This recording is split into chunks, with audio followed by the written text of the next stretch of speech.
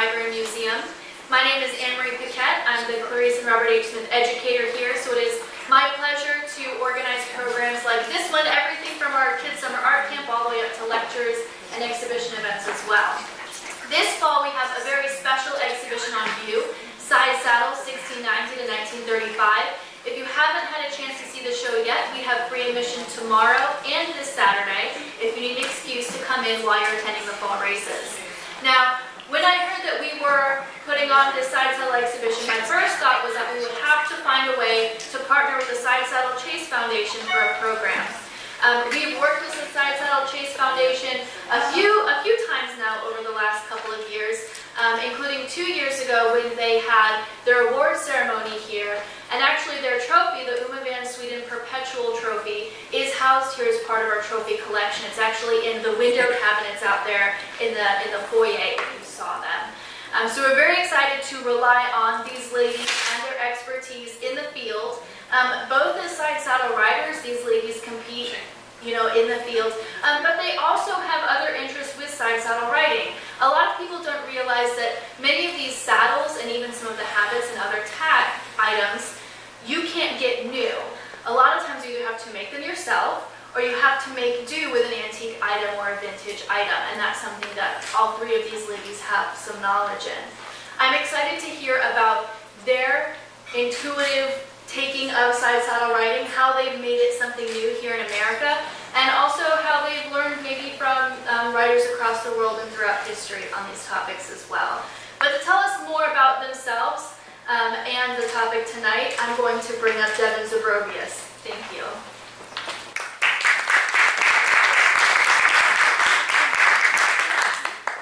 All right, first off, I'm going to try to make this work. So thank you again for being here. I'm thrilled to talk to you all and to have the other lovely ladies here as well. So this is going to be a very short PowerPoint before we get to the actual discussions and interactions. There's sometimes a lot of things that people don't know about side saddles, so I want to have a little bit of information for you. So first off, a very short history on the side saddle. Today's side saddle riding that we are doing mostly developed in Europe. Pre-14th century Europe, it was very much not the norm for a woman to ride side saddle. They rode astride, just like their male counterparts. A carriage as a form of transportation was not popular until about the 17th century. So for the most part, if people were traveling long distances, both men and women, they were going to ride astride. A pillion, which you see on the top left, this is basically a padded pad or cushion which sat behind the regular saddle on a horse. And the man would ride on the regular cross saddle, and then they would put the pillion behind, and that was how the lady would sit. And you see the hand grip on the back. And this was something that was not all that comfortable nor all that safe to do. And when people were going to hire a horse that they did not have their own to travel long distance, they would request a double horse. And this is what you would think of as your draft horse, your quite solid creature. And they would come equipped with then the regular saddle and the pillion. And you can see the picture down there, and the pillion saddle actually really stayed around until about the early 1900s in some very rural areas of the world. And again, it seemed very, very precarious. This then started to change to become slightly more safe for the rider by the introduction of a planchette. And the planchette was simply a step that was attached at which your feet could rest to give you a little more support. This was brought about by Anne of Bohemia in 1381 to 1382. She was the wife of Richard II, and she thought that this was much more secure. And this actually came about through the development of Greece, that they started to use the planchette. So she brought that into Western Europe, and that started to become more popular among the nobility at the time. Eventually, the saddles were modified to have a raised cantle at the back of the saddle and a horn in the center, around which the woman could wrap her right leg to provide a little more security. But again, you weren't really facing all that much forward. Slightly forward, but not all the way like we do today. In the 16th century, Catherine de' insisted on changes to the side saddle, and she wanted to make sure she began to face forward for more security and to have more control of her own horse. So that's when we had the introduction of the two pommels, is what you see on the lower right, and the right thigh would nestle in between these two pommels. This saddle is missing the slipper stirrup, which was developed in the 16th century. So this was at least modestly enclosed for the toe to sit into, and then a flat platform for the rest of the foot. This saddle, obviously, being a 16th century saddle, is not so they were, you're fine. They were fine to have what they could come about.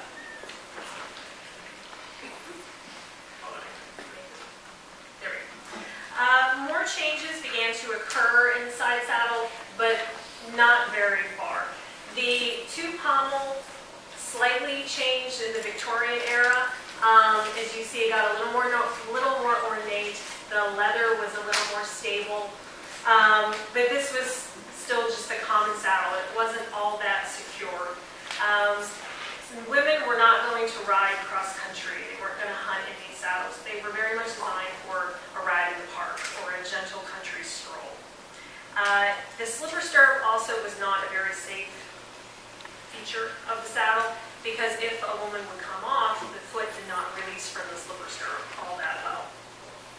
Towards the end of the 18th century, some women, such as Catherine the Great of Russia and Marie Antoinette, actually chose to ride astride. It was not looked upon well by the other nobility of their countries. Marie Antoinette actually relinquished riding astride once she became queen. And then in 1805, a Milanese riding master, Federico Mazzucchelli, made a claim in his book that women could not ride astride because they had more rounded thighs than men. They could not grip onto the saddle properly.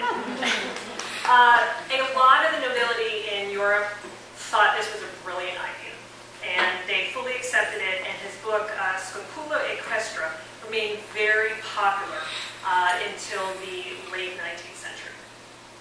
Over time, further adjustments began to be made to the saddle, but things that were still sort of common were that you had a solid stirrup bar, so that the leather would either wrap right around it, it wouldn't come off, which of course means if it came off the saddle, the leather is not going to come off. But one of the adaptations was there was a mechanism for adjusting the leather that actually went underneath the horse, so on top of the girth, so the woman could actually reach over by herself and just adjust her stirrup if she needed to. So she didn't need to have a groom for that, but she needed a groom to get on, get off, and help for anything else.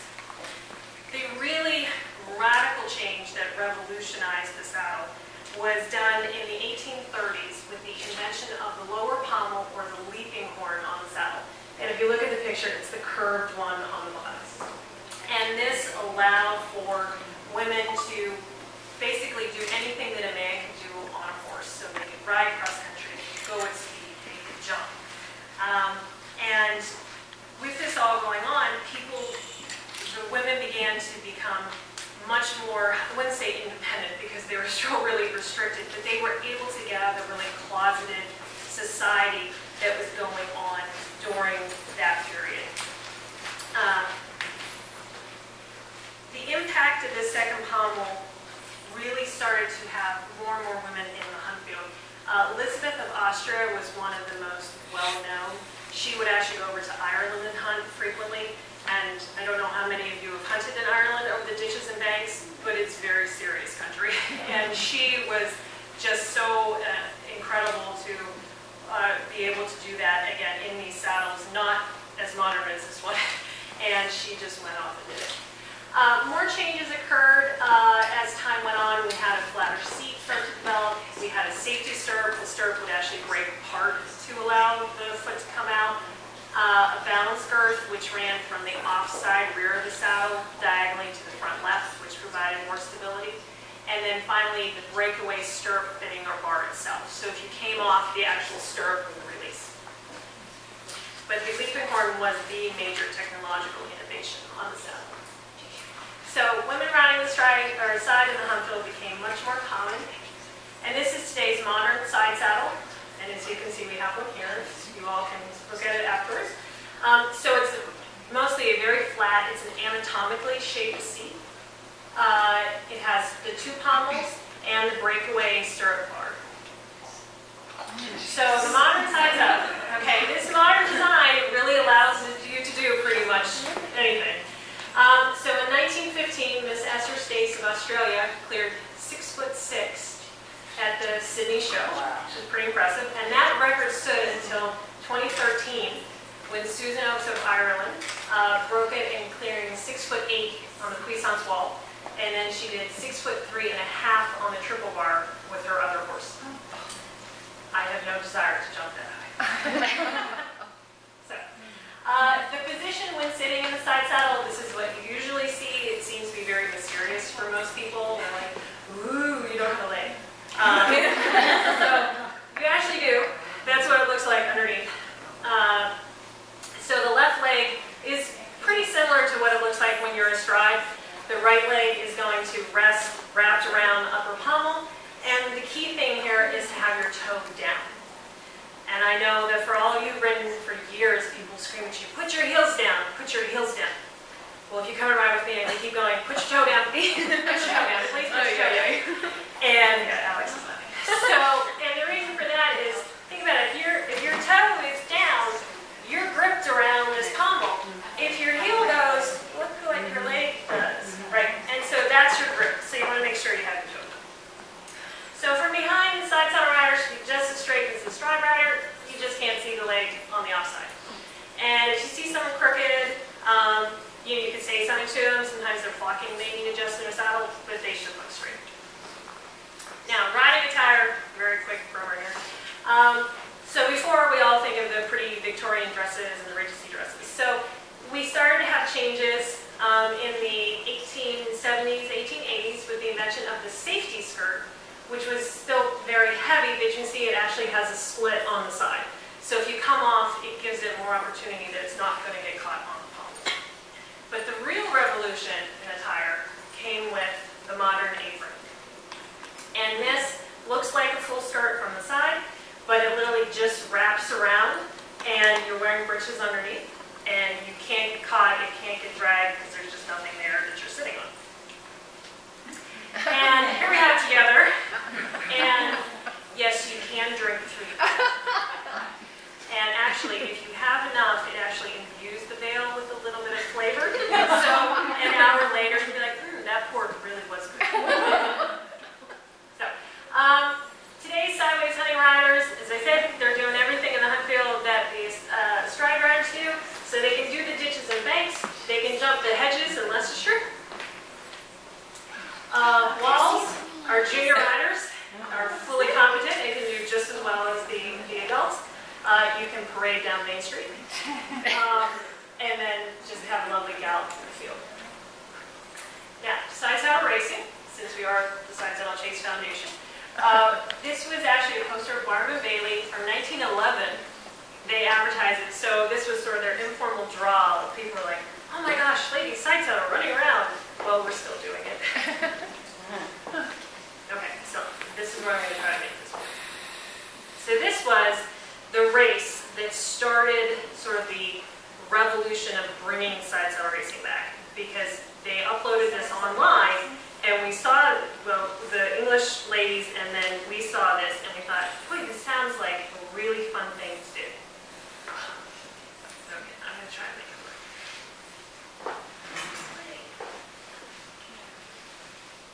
Anne-Marie? I mean, definition support. Sorry, because you want to see the video. It's a video. It's only like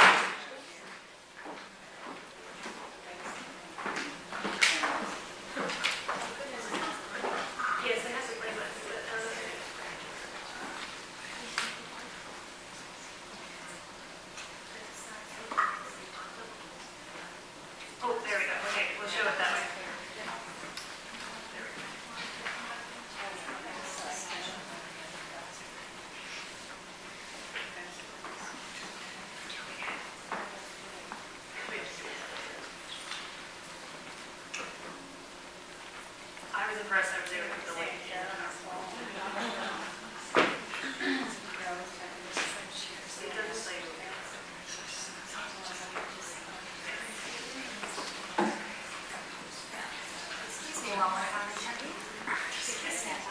For the record, it did work perfectly in rehearsal. You'll be glad to know that when no one was here to see it, all my feelings are always better normal. Now a good time for a question, or do you want to? Yeah, no, you got to ask a question, absolutely. All this made me think of something I hadn't really thought of before. I see you ladies ride all the time with your britches, obviously.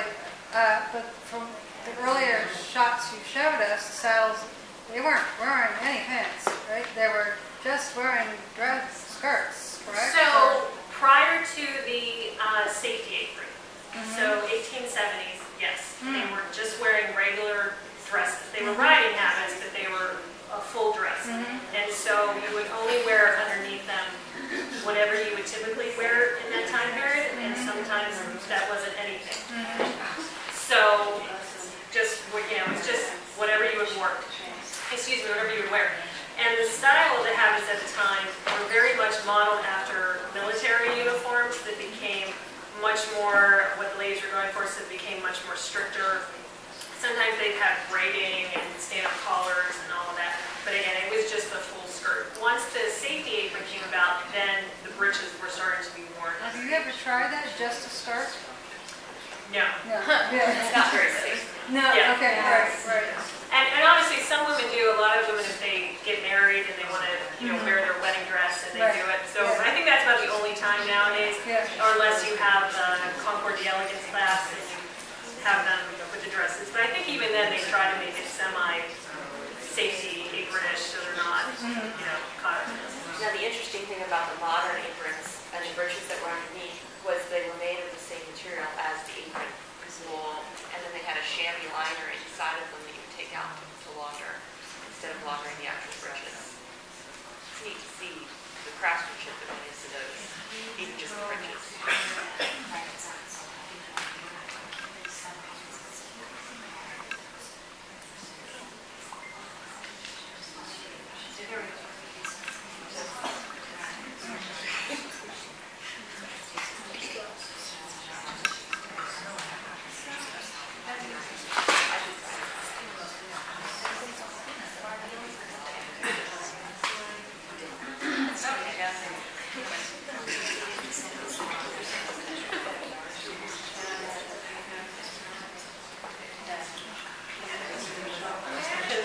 While we're trying to figure out the videos. Because actually they're really fun to watch.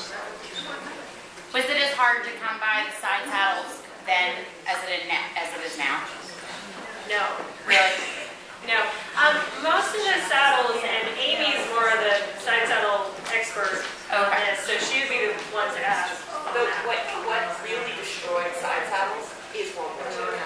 Okay. For multiple reasons. The biggest being astride riding started to take over. So the companies that produce side saddles, the big names, Mayhew, Champion and Wilton, Owen, most sustained some sort of damage due to the bombings. Owen apparently was destroyed, and it's why I'm sure Devin will show you there's a safety fitting that goes with Owen. That what she was talking about, the safety release.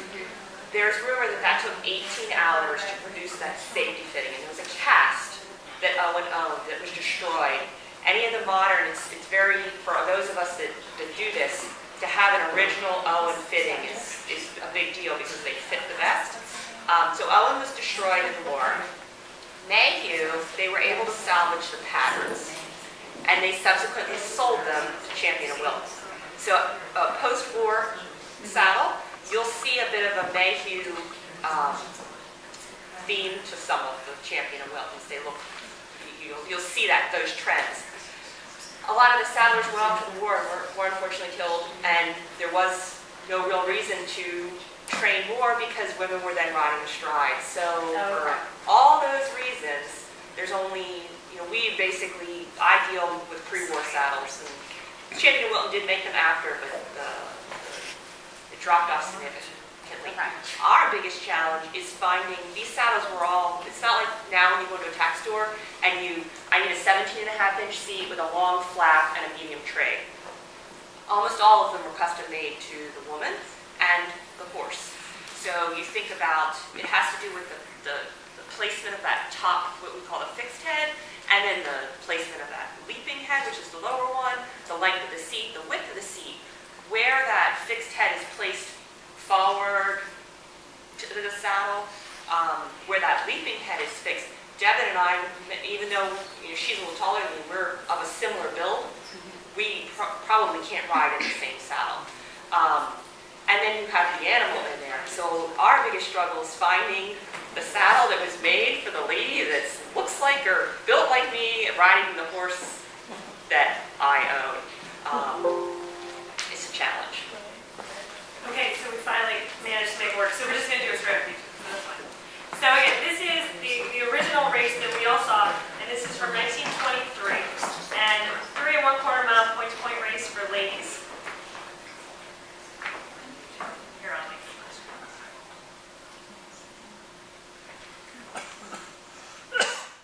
Sorry, there's no sound on this one. Yeah, there's no. No way. Yeah, those things never roach. No way. I would, I like it all the time.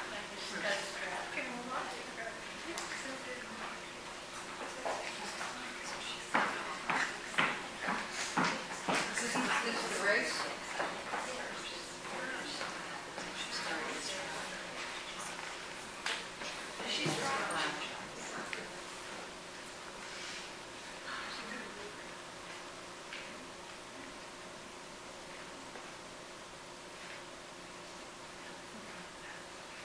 So just to show when that was, so that was the original one, and then it led to the creation in 2013 of the,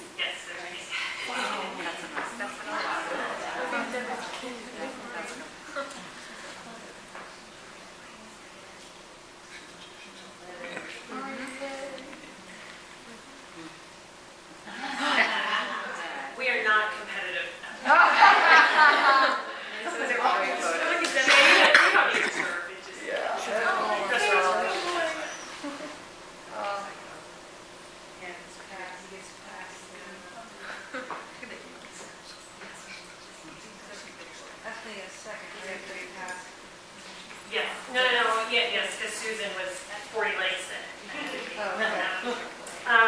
So that's just my little PowerPoint of it.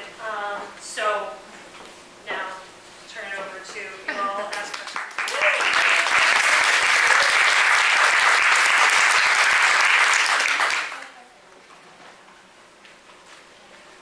Any questions? Any questions? Oh, I should show you the safety routes. I'm sorry. So we were talking about safety routes on the saddle. Okay, so. And like I said, if you were going to come off the horse, typically the only way you're going to fall off is back and to the right, because the pommels are here. And if you come off, it's going to come off too. And this is the fitting that Amy was talking about. These were all hand chiseled. So you would have the initial mold, and then they did chiseling, so it was 18 hours. And you never want to lose this fitting, because if you have to replace it, then you're going to sit there and chisel it trying to make it fit directly. Owens were, is that a stamped one? Yes. Is that the So the saddle plates are stamped with a number, a 4-digit number, and the fitting, the original fitting of the saddle is stamped with a matching 4-digit number. So no saddle and no stirrup fitting were the same. Some, they were matched to each one. Some will fit other saddles, but not always. It's just, and you can make them work by chiseling them out, but they were a matched set. So they don't all have that. Well, they all, most of the modern ones have some type of breakaway fitting. There's pretty much 4 different types of breakaway fitting. So you have an Owen, which that one is. You have a Champion Wilton, a Mayhew, and a Martin & Martin, which is a bullseye shaped fitting. And so they were all custom made to the horse. Now, just because that was the design, that's where the patent was on that, it doesn't mean you couldn't order a different make of a saddle. So for instance, there's multiple Owens that have a Mayhew breakaway fitting, because it's what the customer wanted. You could order anything you wanted. And so you can't always go by, oh, it has to be a Mayhew because it has the Mayhew fitting on it. No, it could be an Owen, it could be a Champion Wilton, it could be anything. Do you find that one breakaway fitting is preferred over another? Is one safer? I think it's very personal, isn't it? I personally hate the Owen fitting, to be honest. It's difficult. It doesn't release easily. There's pros and cons. My experience, the Champion Wilton is a hexagon type shape, a wide hexagon type shape, and riders like it because it's held in place by the rider's leg. So it's got a little triangle that the safety fitting fits on, and your leg holds it down, holds it locked into place. The problem with the Champion Wilton, it's great for those of us that are experienced, because while you saw that picture of Devin without the stirrup, which is applaudable, you really don't use your stirrup when you're riding side saddle. And the problem with the Champion Wilton is if you stand in it, it's going to come off. Oh. So, because your leg is now released off the flap, and like if you jump by standing in your stirrup, it will release. Now the Mayhew people like it because it's a bar, it's like this tongue, and it fits over a single bar, and people will zip tie the bar shut and then loop a stirrup leather over it if they don't have the fitting. Because these fittings, if I buy them in England, they're not something that's made here in the States. You cannot buy them in the States. My husband owns a metalworking company, and he has fabricated bullseye fittings for me because you can't find them anywhere. And we have them water jetted out of a big piece of stainless steel. Because these, again, the saddles are old, and there are things that go with them. They're like the saddles, they can be hard to come by. So we have to make our own sometimes. So it's never just a leather, stirrup leather over. It can be. There's a bar we call a roller fitting. It actually had like a piece of leather. It allowed it to roll around, and you would thread a stirrup leather, a normal stirrup leather. And in that instance, then there's 2 safety irons. One was called a Cope's iron, one was called a Scott's iron. One opened at the top, the Scott's iron opened at the top, the Cope's iron opened at the footbed, and the iron itself was a safety iron. So if you had a roller fitting saddle, and I have an Armez that has a roller fitting iron, you have to, but to be safe, you should be using one of those 2 irons on it. The most modern saddles are, especially hunting saddles, which is exactly what that is, were made with a safety fitting up at the attachment point where the stirrup leather meets the saddle. And then you can be redundant. Like when I race, I have not only have I have a whippy with a Banggood fitting, then I have a safety harness as well. So I think they come undone. I don't trust them at all. I just don't trust them. mine's vintage one, yes, and it's a Scott, so it opens at the top. So Yeah, I am not a huge fan of the safety irons itself either, just like Sarah, because I'm not a fan of the Champion Wilton fittings either. My favorite. Yeah, I mean, so it's all a personal thing. I've seen too many people when they go to get on the Champion Wilton, and as soon as they put that weight in the saddle, boom, it releases right and it comes on. And you gotta be careful you don't hit your chin on the leaping head as you're coming down. Yeah, I've seen someone do that. Always gave someone a black eye. Yeah, I believe that. So yeah, Champion ones are not my favorite on that. And I've also seen safety irons break open sort of inopportune times. The only good thing is I wasn't really using the stirrup at the time, because I don't put much weight in it. So, and I really have my right leg as the grip, so it was just like, ugh. And I think it was out in the hunt field, and when we came to a check, I was talking to my husband, I was like, could you get off and go fix my stirrup? And of course he's like, but I don't understand how it goes back. So finally he had to just, take off, we had to take off the stirrup, hand it to me, I fit it back together, and then he put it back on for me. So it was just a whole lot of doing stuff you didn't need to do. You're talking about adjusting the stirrup length. You should show everyone that. Oh, You the have prong. stirrup length. Because it has special leather with a certain hook in it. So what you do is you just slide it up, and it has a prong like that, and it just slips through. And it's fine, but when you slip through it, make sure your thumb isn't right underneath it, because it's very sharp. And yeah, But it's very difficult to do that on the horse. yeah, it's almost impossible. Yeah. So you're always looking around for someone on the ground. John Pemberton is really good. Yeah, he's really good. Adjusting stirrups. He's real good for you. What is the little metal knob that's inside between the two? that's a thumb screw. So what that does, so this is a wide pommel saddle, and I'm going to show you. This saddle does not have two positions, but you could. Many did. Owens did, especially the post 30 Owens didn't tend to have two position leaping head. You could actually unscrew this. I'll tell you another neat thing about this saddle in a second. You could take all this off. So this is the leaping iron, and then this is reverse thread. Yep. And many of them had two holes. A lot of them had a higher up hole that was a little more forward for jumping, and many had a lower. Now, the reason, what number this is? 18. So this is a late. No, that's 8,000. I was going to say 18. I don't know, but 18. 8,000. And this is a Mount Street Address Owen. So this is an older one. So it's a little unusual that it only has one hole. Post 30s, they typically only had one hole because the fashion was to ride with a longer leg.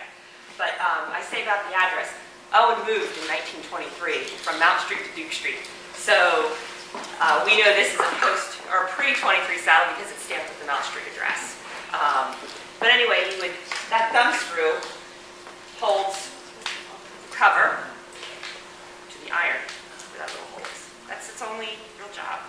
And the other thing to know about this iron is that sometimes the curve can be quite sharp. And if you have a fuller thigh, it can be hard to get your leg underneath it. So all you do is take off the leaping head cover like Amy did, and then you hand that to your farrier. And you ask them to pound it out a little bit. Very carefully, just a couple hits at a time, and then you put it back on and you check.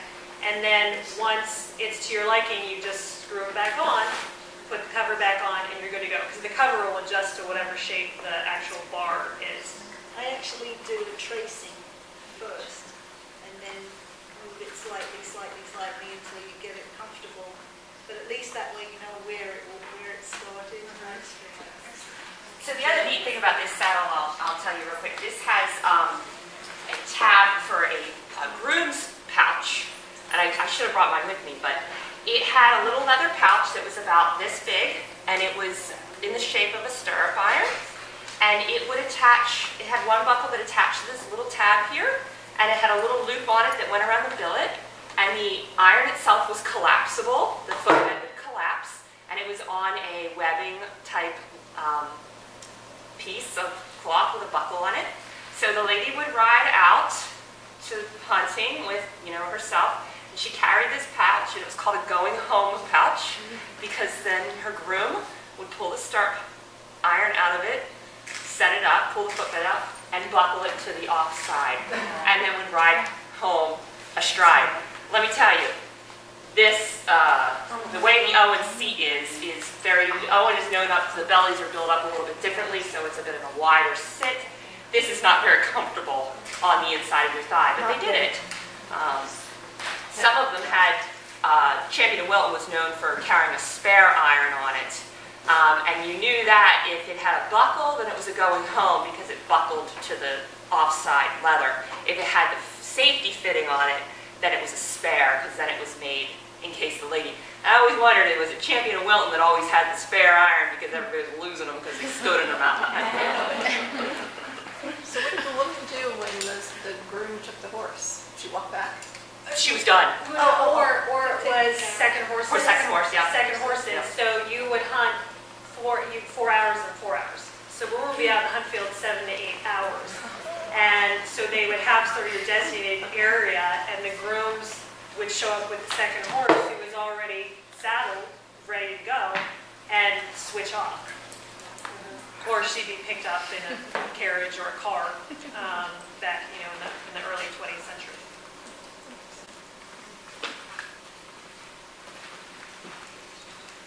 So where did you come across the tack and was it in this condition? Well, this is my saddle. It's really funny. It used to be Amy's saddle. So I got it from a woman in Michigan who bought it from Amy. Who I bought it from. She sold it to Amy, bought it back, and then sold it to Deborah. And I know that it had been up in Connecticut for sale because I had seen it for sale when Sue had it. And this belonged to the former master of the Metamora hunt in Michigan. And we were sent a bunch of the original pictures of her riding in it. And it actually has a cantle plate on it that says Duchess. So whether that was the nickname for the saddle or that was the nickname for the lady, we're not really sure. But so that saddle does have a name that it came with. And a lot of these saddles we find, I have found it at a flea market. I once, with people at auctions, other people will contact you and say, hey, I have my granny's saddle that's been, sitting in the room for the last 30 years. Would you be interested in it, or would you sell it to me? And that's sort of the most common way. People find saddles on eBay. That's something to be very leery of, because you don't know what the condition is. There could be major problems with the saddle, or there have a lot of Asian, not very good saddles that, again, if you don't know what you're looking at, you could spend money on something that's really not worth anything. There's still a large number of saddles in England. Not as many as there used to be. When the women's lib, actually the suffragette movement started in the teens, and then that continued on, and then as more and more women and girls started riding astride in the 1920s and 1930s, by the late 1930s, riding astride was the most common, thing to do. So it was just sort of the older ladies or women who belonged to families that were more of the traditional bent that were continuing on. And then when the women's lib movement started in the 60s and 70s, a lot of saddles were unfortunately thrown into dumps and just had dirt shoveled over them, or they were thrown into fires because they were just in people's tack rooms and they were like, no one's ever going to use this anymore, it's not worth anything. And every time I think about that, I'm just, so many saddles were lost. Saddles are in various conditions. Sometimes they're this saddle is almost new, really, generally in the condition of it. And then other saddles need completely rebuilt, or they seem to be totally fine, and you can do a really thorough inspection. You can drop the panels, the underside of them, and look at the tree, and everything seems to be okay. And then you go hunt in it, and I had another Owen that I hunted in quite a bit, and then I was at an opening meet with Middleburg Hunt last year, and we had been out about 2.5 hours, and we were galloping. We jumped a big stone wall, we're galloping across the field, and I just thought, that upper pommel just doesn't feel quite right. And I probably galloped on another mile or so, and then we came to a check, and I said, this really still doesn't feel right. So I lifted up my apron, and I looked down, and the tree had actually broken, right, where the upper pommel, met the Because arch. they're made of wood. They're made of wood, so. And that's another thing that you should remember, that they're actually very fragile, and you should never drop them, or you just handle them so carefully, because the wood's very old, dried out, and, so that's how they get broken. You could just, especially, they'll fall off a horse very easily, too. Or because people they're put it on a one-sided. staple door, Yeah, take it off, and all kinds of, there's lots of ways to break a side saddle. But one little tip I was thinking about when you were saying, there are these saddles that are made in India or wherever it is. One little tip, one possible way that you can tell is some of them are made on an ordinary tree. So they have both of the points are long. And sometimes it might even look like a pretty decent side saddle, but the giveaway is that it has a long point on the offside, whereas this one is very definitely short on one side and long on the other. spin that around. As you can see, the left side is quite long, and then the off side is much shorter. So it's not a symmetrical tree like an astride saddle is at all. What type of wood is used? Beach. Oh, beech. Thank you. And they are metal reinforced inside. Right. Thank you. If it's broken, is there some? Is there a way to repair it? It depends on what's broken. And I've seen the insides of these saddles. The biggest problem I find with these saddles is actually the thread. The linen thread is gone. It's a hand waxed linen that was used, and you go to pull on a piece of leather, and not all, but a lot of the leather with care, and if it wasn't horribly abused, can be brought back, but the thread can't. But with the trees, so the tree itself is wood, and your points are wood, and then there's a metal reinforcing that goes from the tip of the long point across, called the gullet plate, and then down the short point, and it goes up into the fixed head. And most of the time it was steel. They used steel. And then a Mayhew got the brilliant idea to lighten their saddle a little bit, and they used aluminum, and that didn't last. You can open up a Mayhew aluminum tree, and it's like white powder inside. You can't always tell that from the outside, but many of them also have we call it a honey bar, a reinforcement bar, behind the gullet plate. The gullet plate is what broke a lot of times, the metal inside. If you have a good welder, and who's willing to take a little bit of risk, you can sometimes get them to weld that for you. I have two that I owe lots of favors to on multiple occasions that will fix them for me. Yeah, but if the wood is destroyed, either by woodworms or rot, they weren't always kept in climate-controlled tack rooms, there's really very little you can do. Yeah. But if the tree's good, you can rebuild The leather. all the leather on it. It's not cheap, Yeah. but you can do it. Right. I had a saddle that the fixed head was loose. It became loose, and I actually sent it back to England. And he said that it just become delaminated from the animal glue. It's over 100 years old, just dried up and shrunk. And so it was actually a Master Saddler, but it was absolutely rock solid when it came back. That's the biggest thing I noticed, and I'll point it out. People say, well, I look at side saddle, of course, it's something I love and am passionate about. But the leather on these is, to me, gorgeous. You have the patina, and we look at these antique cases, and well, why do they last so long and our new saddles don't? Well, a lot of it has to do with the environmental restrictions on tanneries and how they used to tan the leather versus how we tan it now. And that's why you have that. And that it can be fed if properly cared for, we can, because of the way they tan the hides then versus the way we do it now. Is the biggest reason.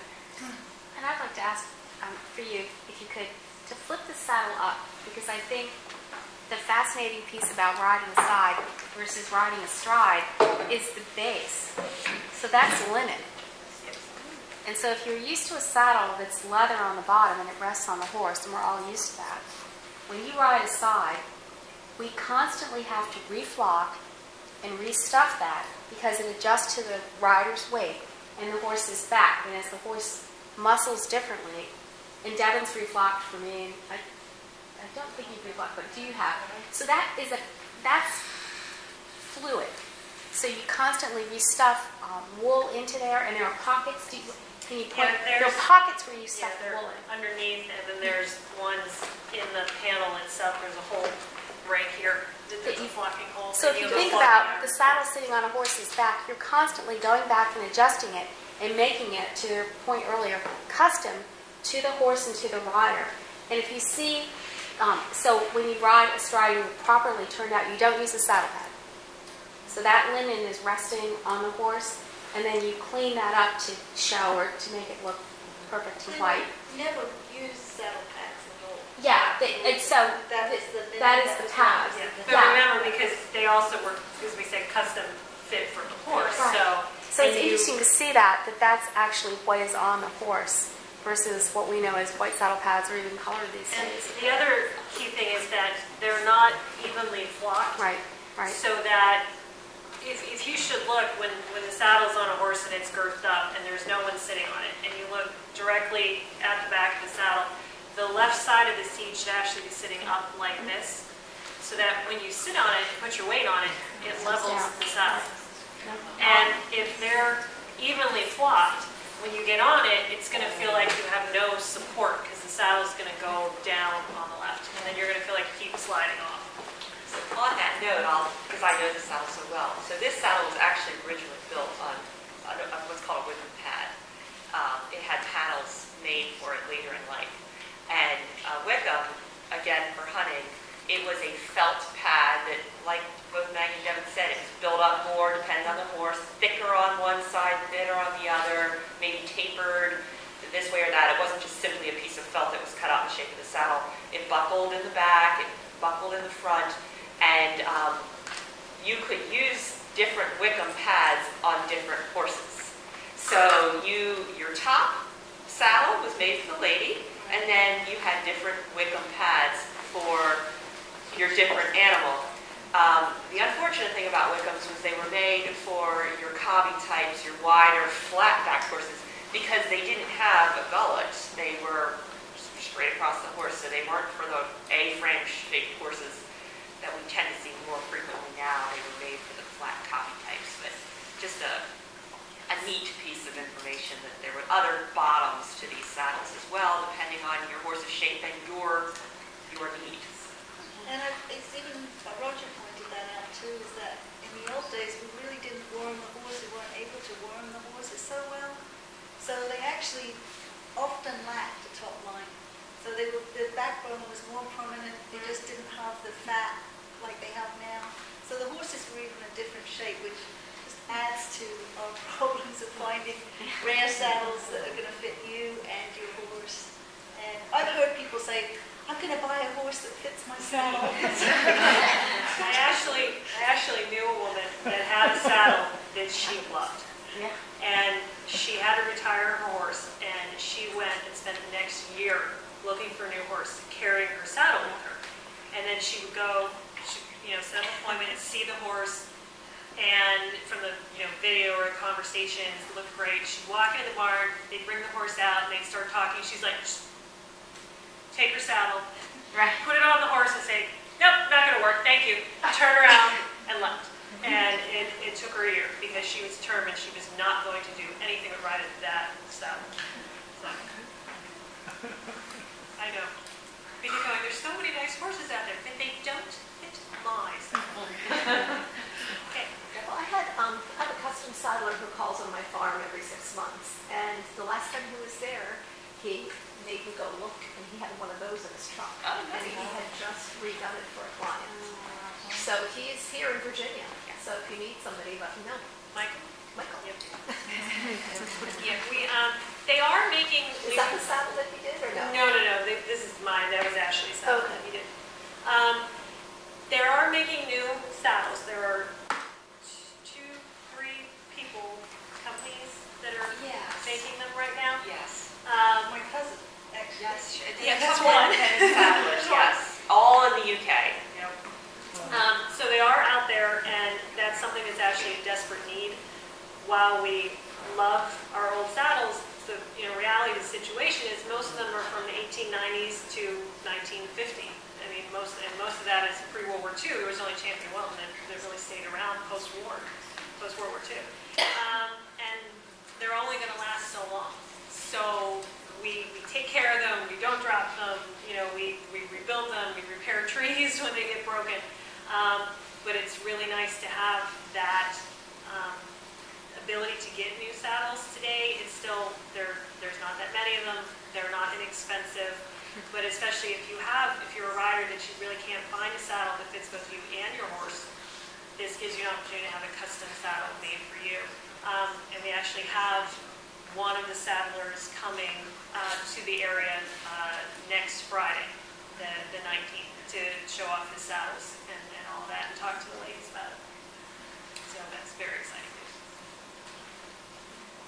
So what about some of the horses? I've seen a variety of different makes of horses. What works the best?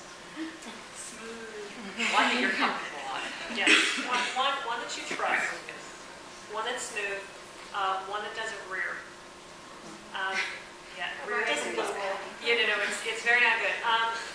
The good thing about a side saddle hunting is you are very secure. The bad thing about a side saddle is you're very secure. If you have a horse that has a tendency to rear and wants to go up and over backwards, you cannot bail out of these saddles. They're great if you have a horse that bucks, because you can really lock on. And the Army remount program that they had back in the day when they were getting all these horses, capturing them and putting them in the Army program, if they had a horse that they could not break because it bucked so badly that it got all of the soldiers off, they stuck a side saddle on it and they broke it in a side saddle because it was that secure. So for me, everyone has their own personality of what they want. I like a good, bold horse. You don't want them to pull too much because they're going to drag you forward and it just gets exhausting.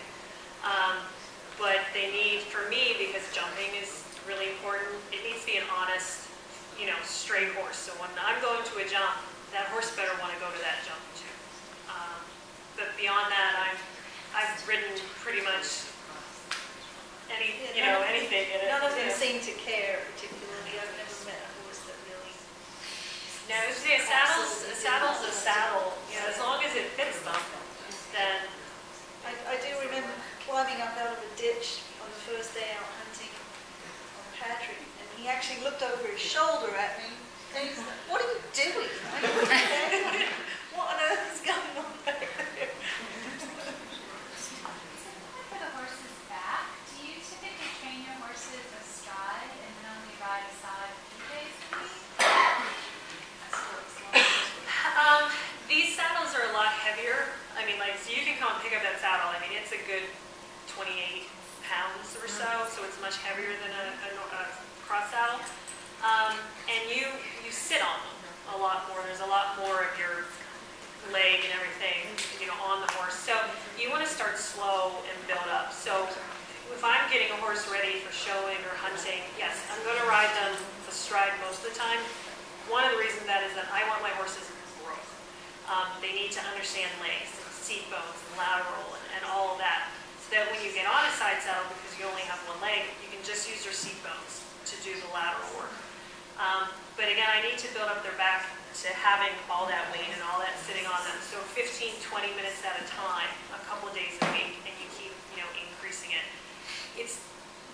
I've done it in Ireland when I go over a hunt, and you get a hireling and you put the saddle on him and you go hunt for 4 hours.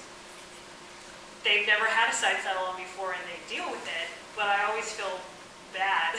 You know, I'm like, I hope this horse isn't hunting again for a couple of days because their back's going to be sore. And you know, in Europe they don't do a lot of butte, they don't do, you know, all of that. So there's going to be inflammation there just, you know, from the weight of the saddle and you sitting on them. And you don't post on, you can post, but it's not normal posting like in a stride saddle. You just roll forward a little bit on your knee, and it's actually tiring for you as a rider, so you need to build up your fitness to posting.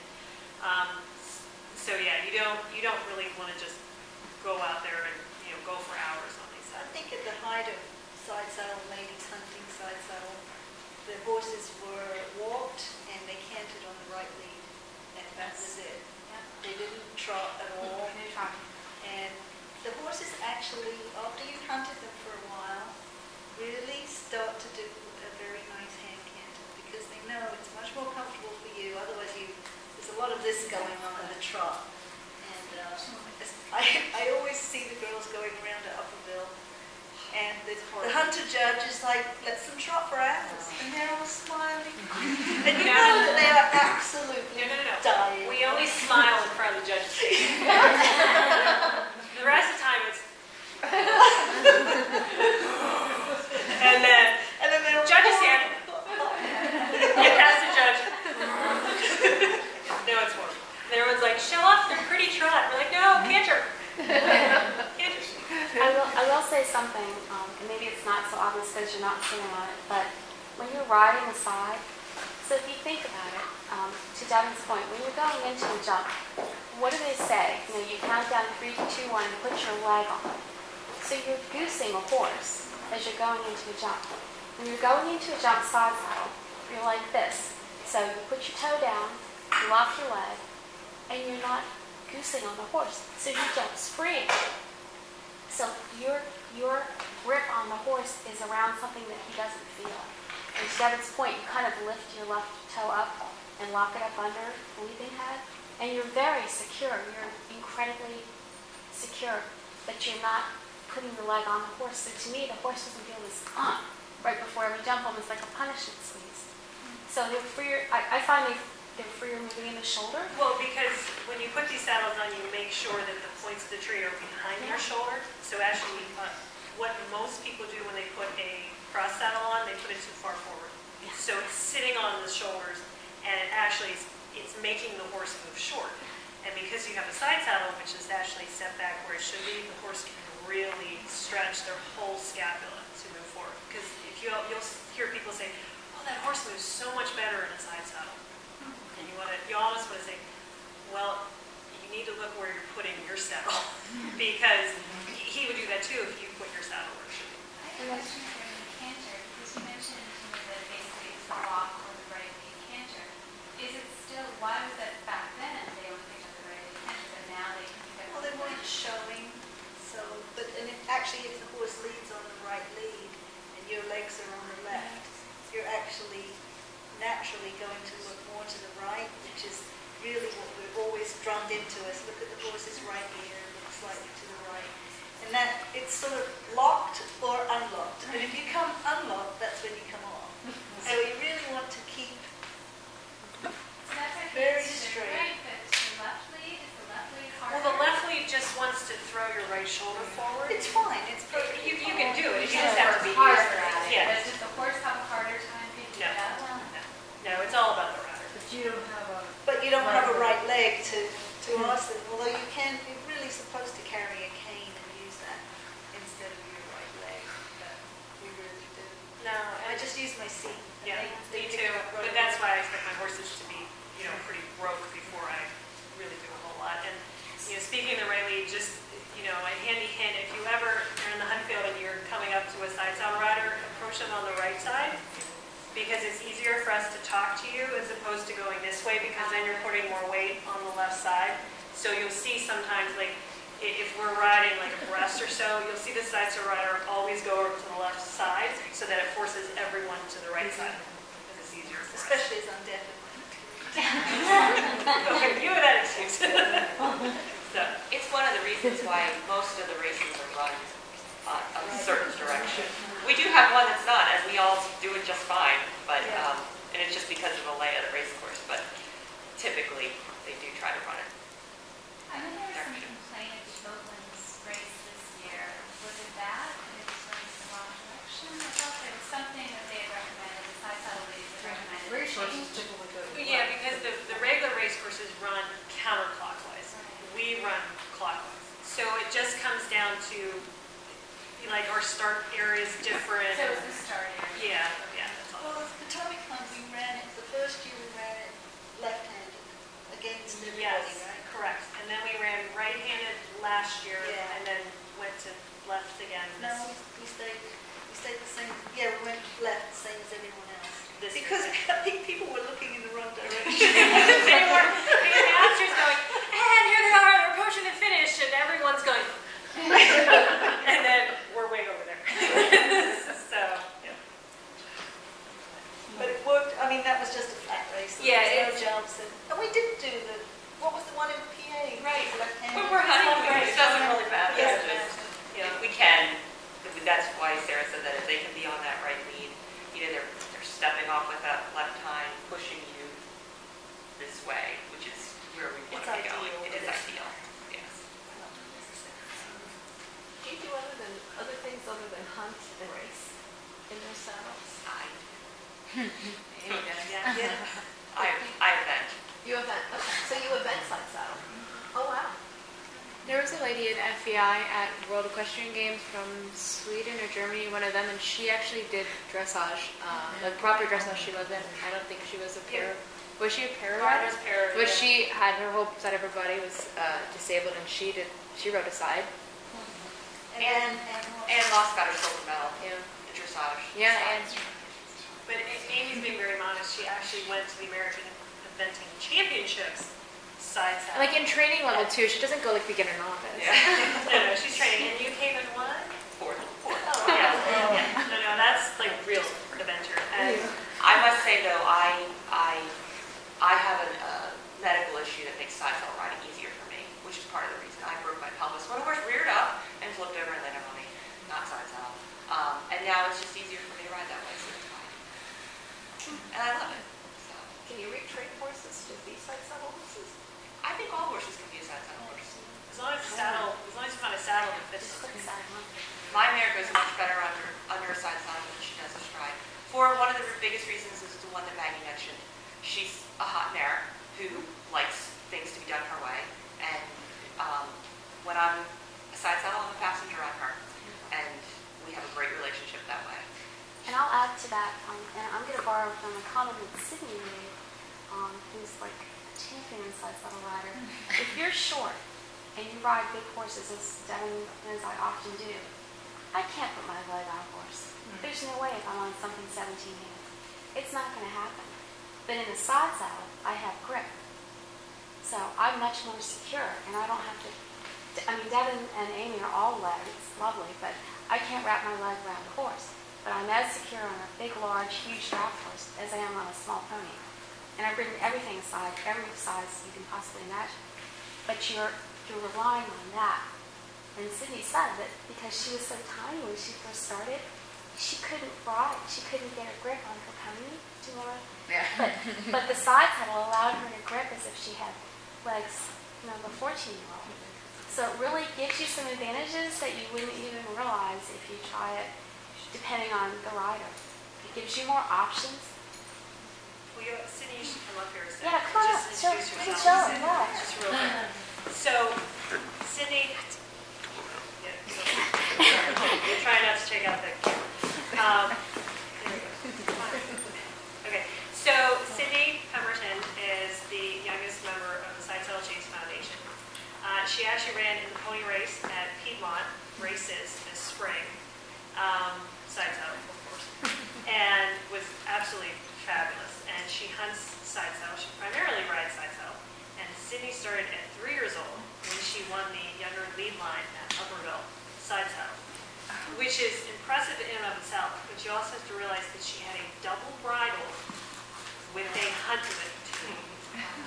At 2.5? I think you were 2.5 years old. 2.5. 2.5. Yeah. So, I mean, this is the best up-and-coming rider, in my opinion, in this entire country.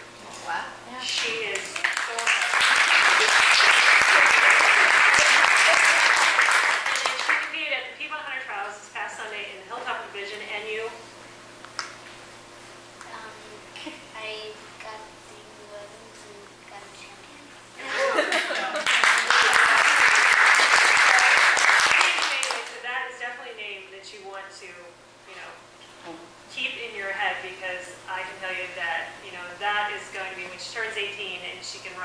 the rated ladies division.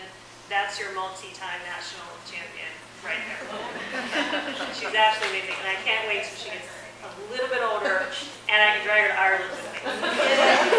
Because all the Irish people are like, when are you bringing Sydney? And I said, And her mom says nope. and I'm like, maybe she's a little bit older and I can convince the parents.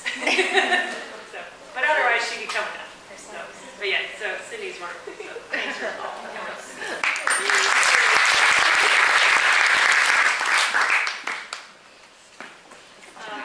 In response to your question, I hunt and show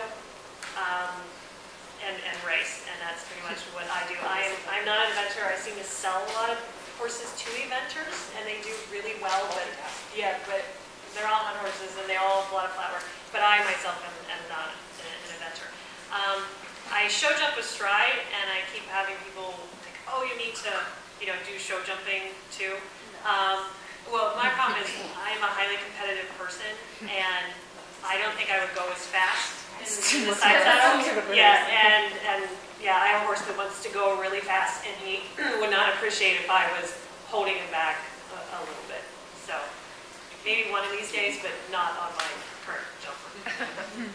Yeah, sharp left turns are pretty tricky. Yeah, and he turns very fast. So afraid I might knock him. And then Sarah, you primarily hunt and race. Yeah, I have, and I've been enjoying the racing. I started hunting in England. Patrick is just the best. Well, he's large. Yeah. He's hard to miss.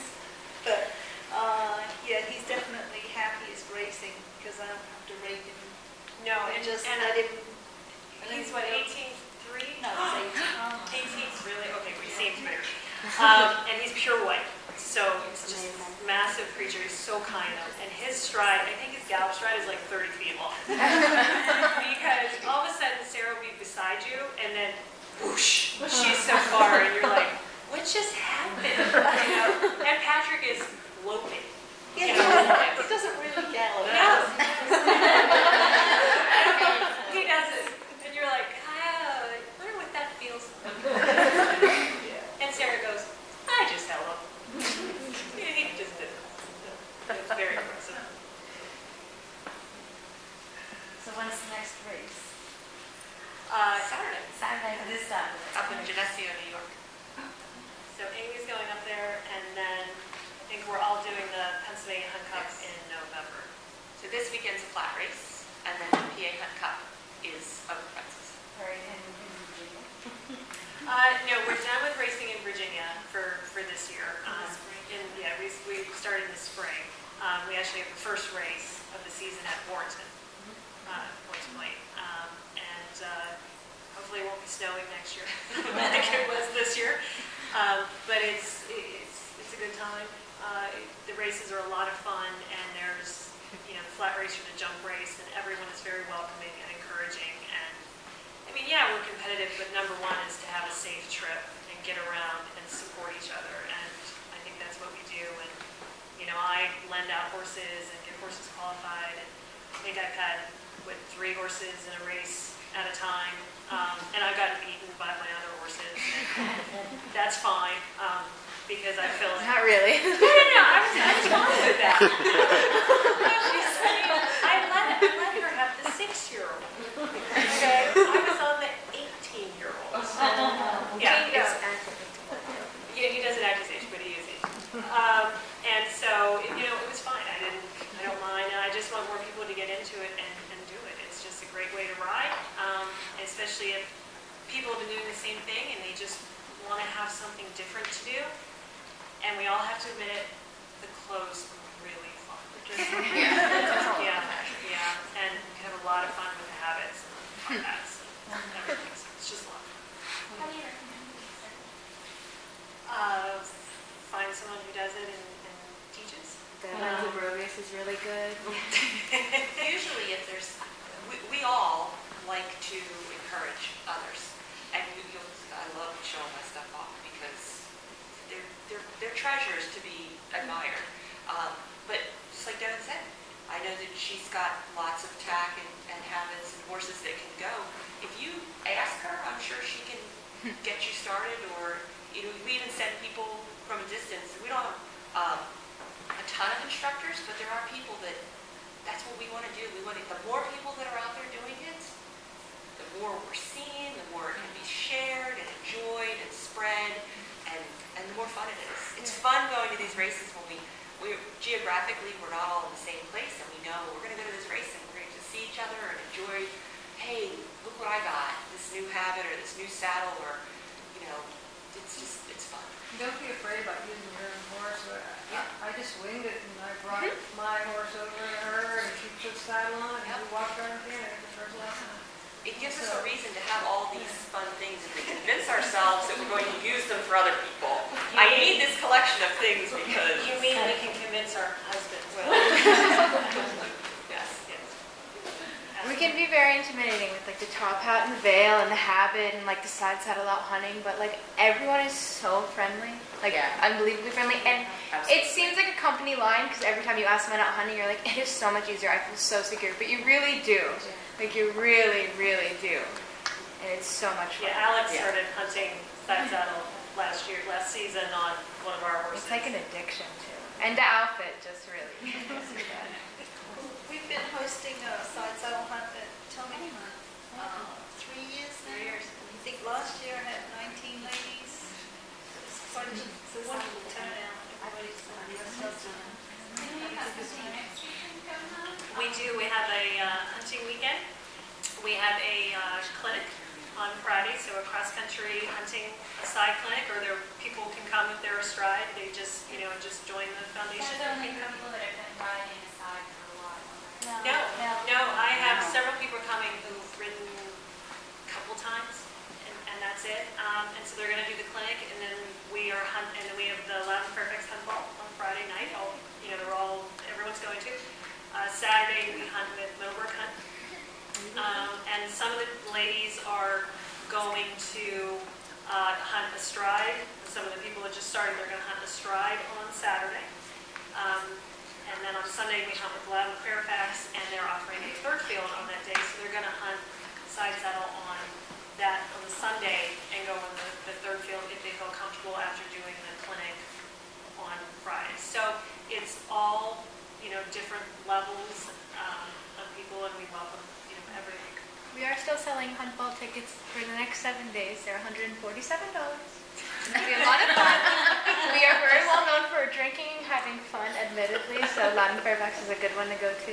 But as Devin said, you can even go, to the clinic and ride astride or just watch and just listen and take in what happens.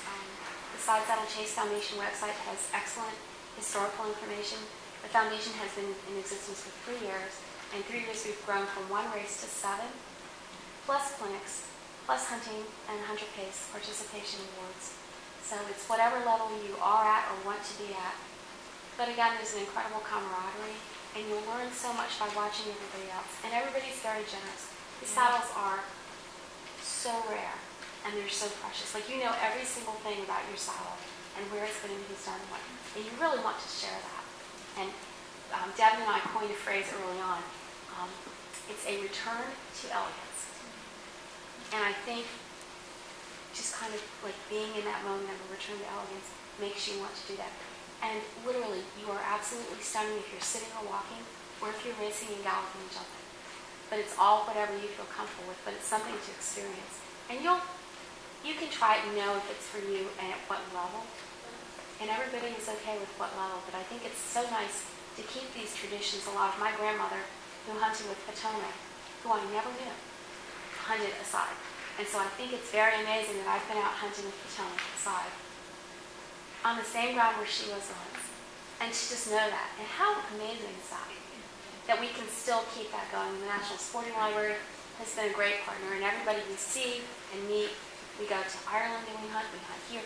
People come over here now, so we've created an international culture. And I think it's pretty amazing to do that and to be able to start. And then we have young women like Sydney and others who are rising stars. I think that's the amazing opportunity, is that you can really create that and do it. And just try it. And if it's for you, lovely. Because if it's not, I bet you'll just admire it. The clinic was really cool to audit, just from like Just watching it. the it's parent amazing. point of view. And It listen. was really interesting to hear you guys all. Oh, and another thing that Devin didn't mention about the clinic. In the clinic part, not the hunting, you don't wear an apron. You get to see, right? You get to see everybody's seat and their leg position and everything. That is so helpful. Because remember when Devin showed the slide of the woman without the apron? That really tells it.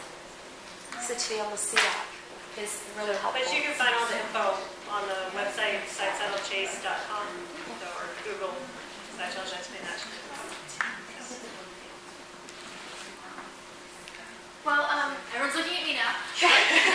Thank you all for coming out tonight. I know our speakers will be lingering for a few minutes if you have any follow-up questions. If you're not going to be in Genesee seeing the race this weekend, you may be in the fall races. Regardless, we hope to see you back here at NSLM sometime soon to see the Side Saddle exhibition or to come to another one of our programs. Thank you again to our speakers. Thank you for bearing with us through some of our technical difficulties. But most of all, thank you to Side Saddle Chase Foundation, to the competitors, to the ladies speaking tonight, and we hope to see you all again soon. Thank you.